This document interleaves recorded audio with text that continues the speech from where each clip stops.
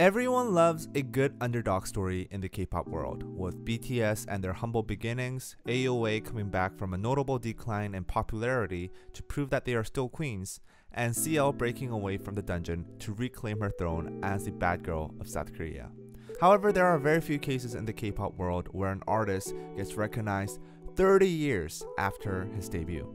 This is a story of how Joon Il, also known as 90's G-Dragon, became Korea's hottest star as a 50-year-old waiter working in Florida. Joon Il was a Korean-American student at University of Southern California until his talents got noticed by a Korean music label, and he was brought over to Korea to debut as a singer at age 19.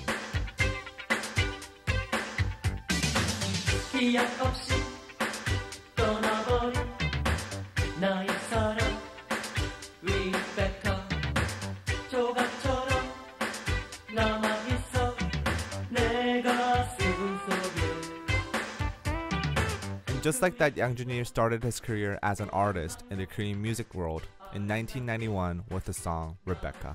The song was quite different from what the Koreans were typically hearing. His music and dance took cues from American pop music, maybe most notably Michael Jackson here.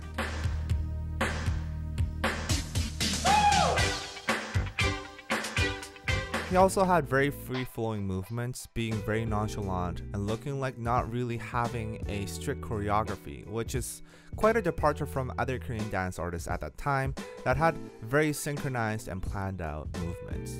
Visually, he was also ahead of the times. His fashion and hairstyle holds up still to this day, and you can honestly put that on right now and be called a good dresser. So to have the kind of fashion in 1991, man, Korea just was not ready for him. He was just too ahead of his times.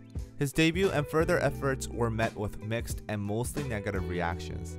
He was just too new and different from the rest of the artists at that time for the public to accept. His long hair, pretty face, and free-flowing movements were deemed just too unorderly for many of the older generations to intake. Many people thought he looked too feminine for a guy, and he even addresses it in his lyrics.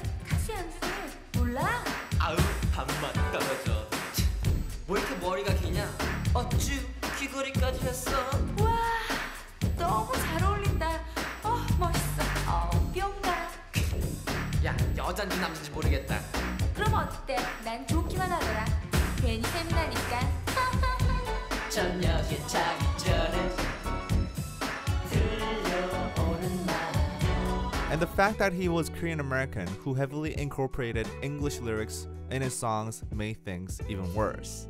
And now at this time, English was not as widely understood by Koreans as it is now, and having songs where half or all of his lyrics are in English was definitely not going to connect him with the Korean audience. On top of that, there was a lot of hate towards Korean Americans like him.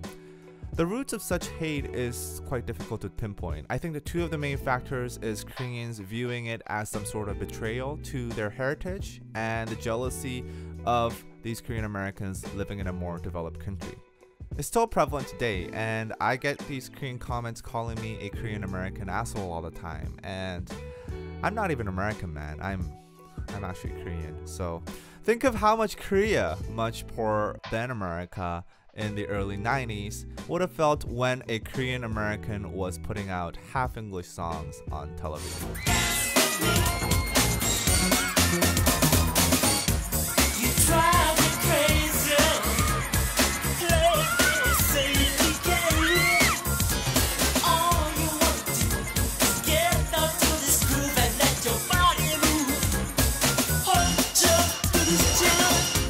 To top it all off, Joon Il actually couldn't speak Korean that well because he lived overseas most of his life and he was a Korean American. And him constantly mixing English words on air eventually led him to be banned from television in 1993. Yeah, they literally banned him because he couldn't speak Korean properly. Things were quite different back then. And do you know what's even crazier? He was refused to his visa extension because the person in charge at the immigration office didn't like Korean Americans. I'm not shitting you. 도장을 받으러 갔을 때 그때 출입국 관리소에 있던 어떤 분이 나는 너 같은 사람이 한국에 있다는 게 싫어. 네, 이러시는 거예요. 그러면서 왜 이래? 내가 이 자리에 있는 동안 이 도장은 절대 내가 안 찍어줘. 진짜요? 너는 나 한국을 떠날 수밖에 없어 라고 얘기를 하셨어요. 그래가지고 제가 부산에서 공연하러 이제 다 세팅을 하고서는 무대로 올라가려고 그랬는데 출입국 관리소에서 나온 거예요. 그래서 네가 지금 이 무대에 서면 다시는 대한민국에 못 들어온다. 그래가지고 콘서트를 취소하고 Due to his visa troubles, him being banned from television, and just an overall lack of popularity in Korea, Yang Joon Il disappeared from the public eye in 1993. He did come back with a brief but unsuccessful stint with the group under a different name in 2001, but then hung up his boots as a singer forever. He taught English for some time after that in Korea, then eventually moved to Florida in 2015 with his family, where he started working as a waiter. Fast forward 5 years, he's now second in Gaon social charts today after BTS, number 3 in brand image for male models, and selling out huge fan meets. So how did Korea rediscover this forgotten singer serving tables in Florida? My mom always said life was like a box of chocolates. You never know what you're gonna get. In 2019, some posts titled 90's G-Dragon started emerging from the Korean online communities. These posts showcase Yang Joon Il's sense of fashion, his music, and his stage presence, which all magically seem to be holding up great today. They compared him to G-Dragon because he and Yang Joon Il look quite similar, and G-Dragon is also a fashion icon himself with a very nonchalant onstage attitude. People called him a genius that was born in the wrong era. On top of looking like GD and just being ahead of the times, a trend called neutral helped this era be the right one for Yang Joon Il. Neutral is quite a social phenomenon at least in Korea, where millennials are discovering and consuming new things from the past, and this was in full swing in 2019. The trend sprouted from millennials wanting unique and new styles of content and products that were nothing like what they've seen before, and also probably the super miserable state of how most of them are jobless and will never be able to buy a freaking house in our lifetime, unlike the 80s. So with the neutral trend already prevalent in Korea, Yang Joon Il seemed like the perfect mascot for it. For months, people demanded TV stations to have him on their shows. They wanted to see Yang Joon Il back in Korea. How ironic that an artist that was ignored because he was not right for the era, then finds an era coming to call him up from his retirement. Eventually, after months of seemingly unsuccessful attempts to get Yang Joon Il over to Korea and complete radio silence from him, he appeared on a TV show called Sugar Man on December 6th of 2019. The show stages forgotten artists of the past, and Yang Joon Il couldn't have been a better fit. He sang his debut song Rebecca, and the viewers were captivated. If you see the stage, it's almost hard to believe that this guy was serving dishes at a restaurant in Florida just a week ago. He just seems so natural, so born to do this, just the way he was 30 years ago in those YouTube videos.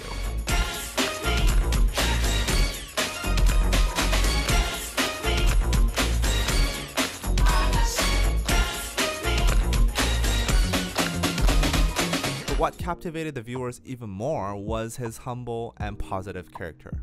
On the show, he talked about what had happened since his retirement from the limelight.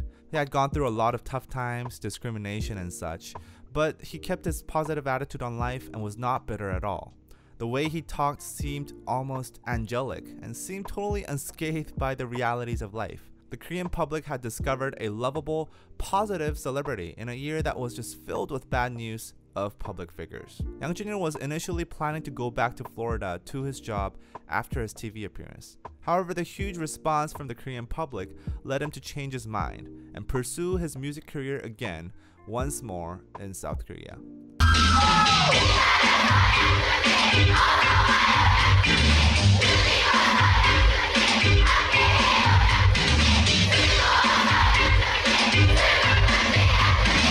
Yang Joon Il has been very busy the past 2 months, going to music shows, holding fan meets, and interviews. He says he wants to release new music soon. I'm rooting for him because, regardless of if you're a fan or not of Yang Joon Il, he has truly inspired and given us a heartwarming story.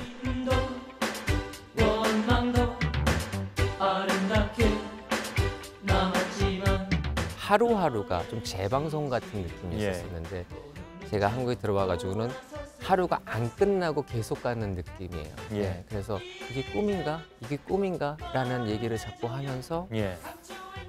아, 그냥 감사해요. 그렇습니다. 예, 그럴 것 같습니다. 간직하고